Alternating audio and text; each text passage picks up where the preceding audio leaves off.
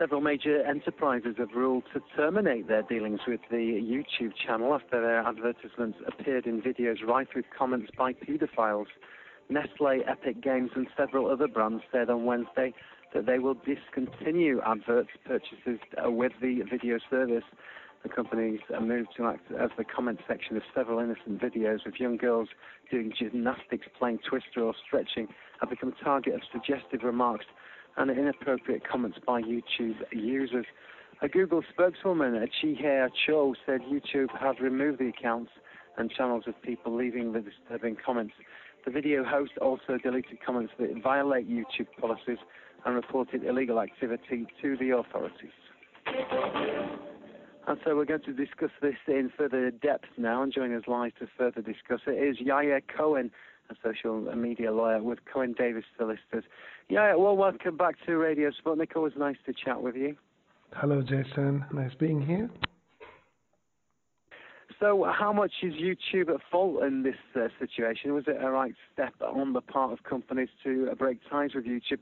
I can't really believe that this is the first time this kind of instance has happened. I'm sure there's historical events that have happened with regard to this kind of comments within the channel, but maybe this is the first time where really large corporate companies have got involved, such as Nestle. Have you got any further comment on that?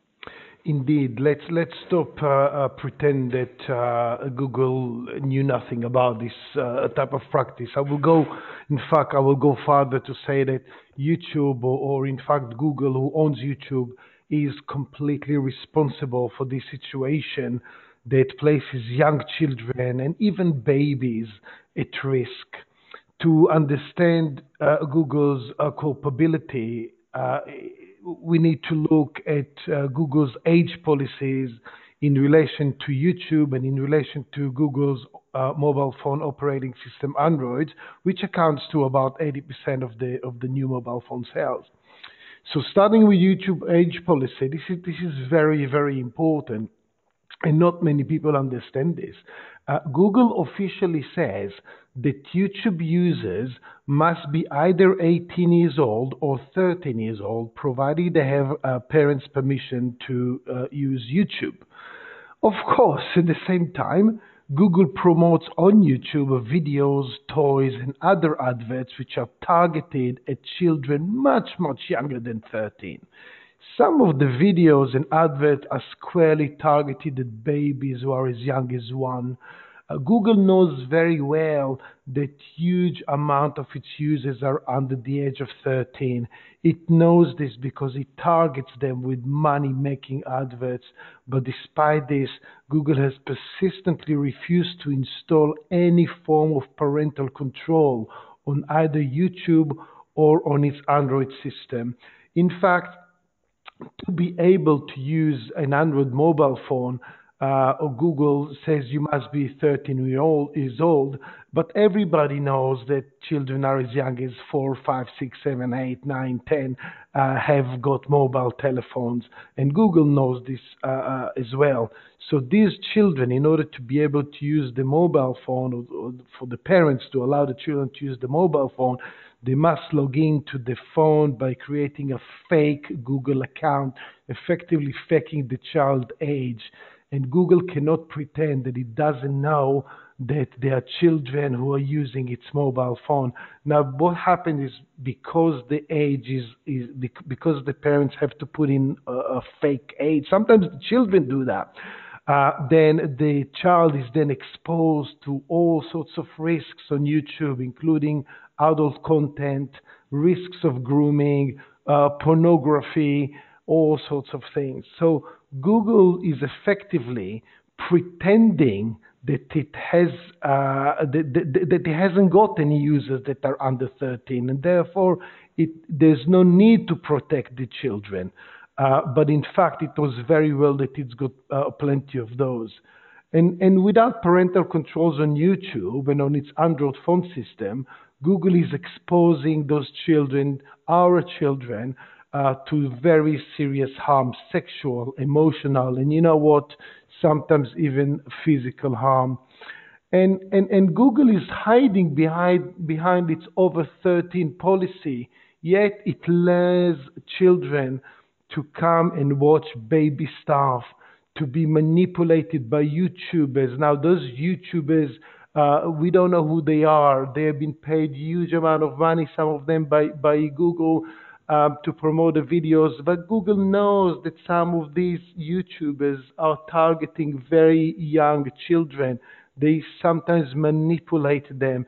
Some of these YouTubers might be sex offenders, might be pedophiles, might be all sorts of people. They are not vetted at all. This is one of the greatest scandals of this century.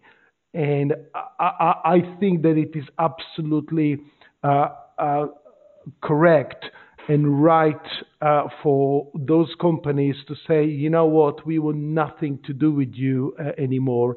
And it is a very courageous thing to do. Well, you've articulated the problem to the core there. Yeah, I mean, I'm no tech expert, but surely they should be able to police these things more robustly. From your point of view, how could the inappropriate user activity be regulated then? I mean, that's the key question by media platforms, including YouTube. I mean, from this point of view, I mean, they could basically disable all comments, but how they actually police that in terms of different age groups, I'm struggling to think how they can do that. But from your point of view, how would you regulate them?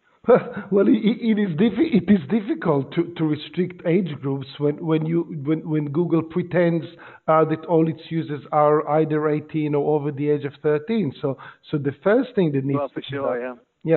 So the first thing that needs to be done, Google now needs to be compelled to allow users of any age to log into Google accounts and log into the telephone systems, Android, and to YouTube. And then Google has to do the right thing, the same thing that Microsoft did and Apple, and install parental control so parents can restrict the use of certain videos, of certain websites on the children's mobile phone. At the moment, a child, because they have to fake their age, they are able to see anything and everything.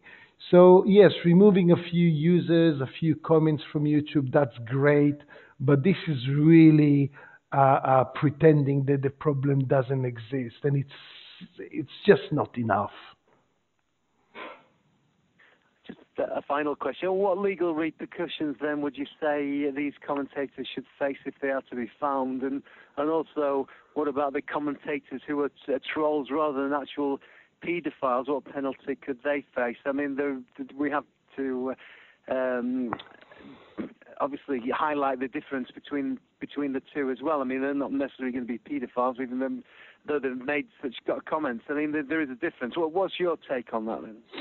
My take is that first Google should know who they are, where they come from, and it is not that difficult to tell their IP addresses. Those people tend to be using the same accounts time and time again, and it really depends where they are located. In the future, I see a global interaction between police forces that will do more to prevent exploitation of children. And I would say that we're going to start seeing new laws targeting people who simply comment on social media with comments that are of pedophilic nature. Yair, thank you very much for joining us again with regard to talking about this subject matter, very sensitive subject matter about YouTube.